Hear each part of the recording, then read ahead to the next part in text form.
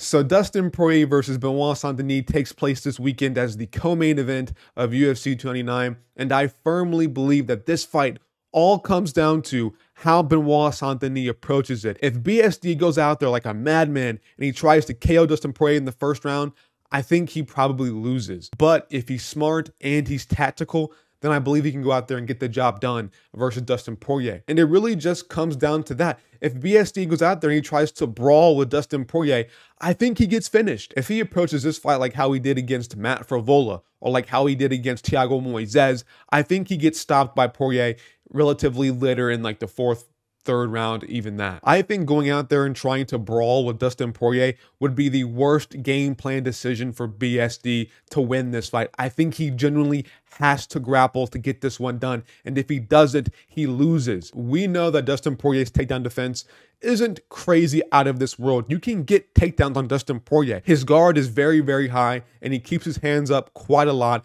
and if you can shoot athletic double legs, you can get in on Dustin Poirier's hips. And I think BSD is athletic enough to get those athletic takedowns on Poirier, but will he go for him? Will that be a part of his game plan?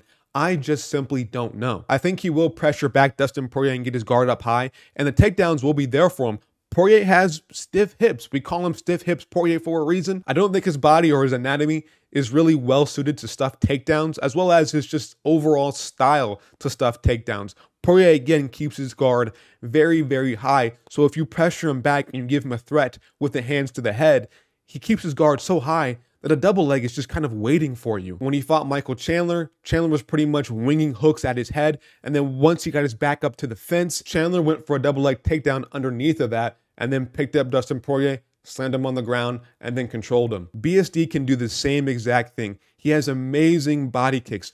If he goes out there and fights the same way that he game planned for Ismael Bonfim, it can be successful against Dustin Poirier. His whole game plan against Bonfim was to blast amazing body kicks and then go for takedowns, and he got a takedown against Bonfim and then he subbed him. So if BSD can sit back and make sure he's doing athletic takedowns and getting Poirier's guard high, I think he can take him down, and I think he can control him. Poirier kind of just accepts being on bottom position. Like, we don't really see any get-ups from Dustin Poirier when he's on bottom. He's never going up on a single leg, getting an underhook, trying to get up to his feet. He kind of just sits there in full guard and accepts the position. When he fought Charles Oliveira, he just sat there in full guard and accepted being on bottom position. When he fought Michael Chandler, same thing. And when Poirier does try to get up, he always leaves his neck exposed for the rear naked choke. This is how Khabib subbed him. This is how Charles Oliveira subbed him, because when he's trying to get up or he's trying to get out of a takedown, his neck is consistently exposed, and that can leave openings for BSD to get a rear naked choke. So again, if BSD can grapple, shoot takedowns, get Poirier's guard up high,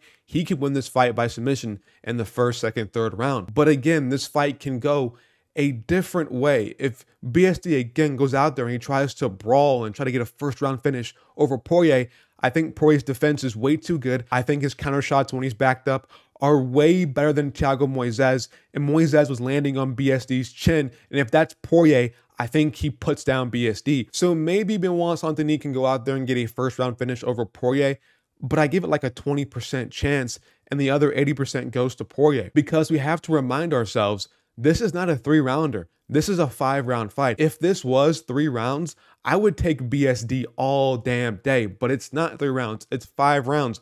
And we don't know how good BSD's cardio is just yet. He's just so explosive and so aggressive in the first round.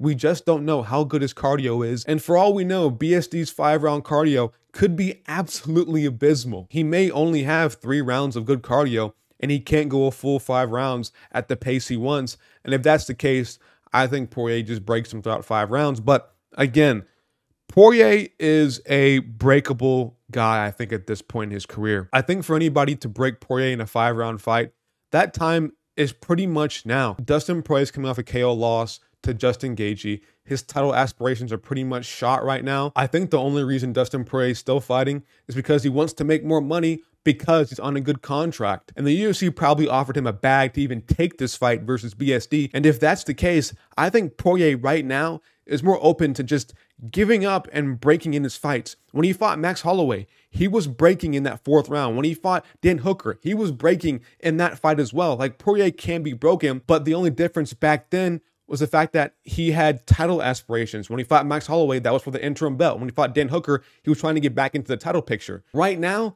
that's really not the case for Dustin Poirier. Even if he does beat BSD, he's not in title contention at all. He's just there for the money pretty much. And I think if you put this Dustin Poirier in that second round against Dan Hooker, I think he gets finished. He was so close to getting finished by Dan Hooker, but he survived the round. And I think that Dustin Poirier is way more tough. He had way more reasons to keep fighting in that fight than this current Dustin Poirier. And if BSD is grappling him up, if he's beating up Dustin Poirier in the first 3 rounds, he might break at some point and just get subbed by BSD. I really only think Poirier is here to just keep getting money. And maybe he does want to get back into the title picture, but I think right now, the only reason he took this fight versus BSD was because the UFC is going to pay him more to take this fight. If Poirier wanted a good matchup to get himself back into the title picture, he would have fought a higher ranked guy. He would have fought maybe a Mateus Gamrot or something like that to get himself back into that title contention, but he's fighting number 11 ranked BSD. And originally on Twitter, he bamboozled us and somehow the fight was off.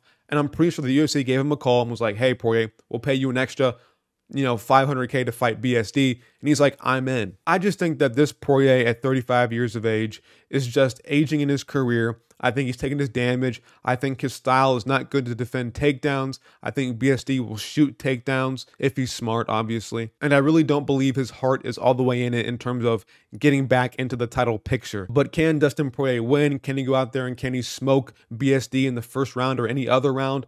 I believe that, but I think if BSD is smart and he's intelligent with a good game plan, I think he can take down Dustin Poirier and win this fight. So that's what I'm going to pick. I'm going to take Benoit Saint-Denis to win this fight by second round submission. I think he will take down Poirier in the first round, and I think Poirier will get a bit too nervous on bottom position, try to get back up, leave his neck exposed, and get rear naked choked in the second round by BSD. And I forgot to mention, Poirier is coming off a KO loss, out cold by the way, and that might make him a bit more gun-shy fighting BSD. And if that's the case, it might just be an easier day for Benoit Saint-Denis to get him to the ground and sub him. So I am officially taking Benoit Saint-Denis to defeat Dustin Poirier by second round submission. Now, one thing I want to say this real quick. I don't like Poirier. I'm not biased in this way. Poirier is one of the most awful sore winners in the sport. I like whenever I go on Twitter and I see the whole exchanges that Poirier has after fights against like Dan Hooker. Poirier is one of the most cocky sore winners in this entire sport, and it is the most arrogant and infuriating thing to see that from him. So I'm not picking BSD based on that, but I wouldn't mind seeing BSD, choke him out. Because if Poirier does win, we're going to see him in the post-fight press conference try to be this nice guy, but say these underhanded things at the same time. And it's just a infuriating thing to watch Poirier do. I don't know. Poirier is just kind of a dick at times, and I just don't like that about him. But I don't know. That's the video. Like, subscribe, hit the bell icon for notifications. I'm out of here. Peace.